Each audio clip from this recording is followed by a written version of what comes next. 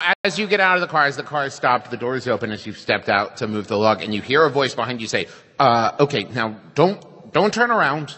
I turn around. And you see Bigfoot standing behind you. I do karate on him.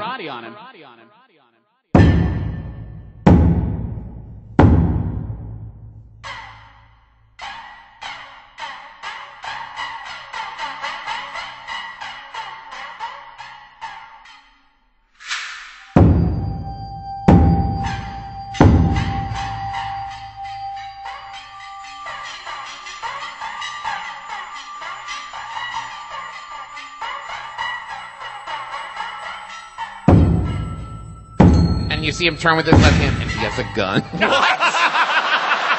All right, listen, this is a very extreme circumstance. I have to get back. I'm being chased by the National Forestry Service. I'm just saying, if people knew Bigfoot had a gun, they would be less psyched to go hunt for him in the woods at night.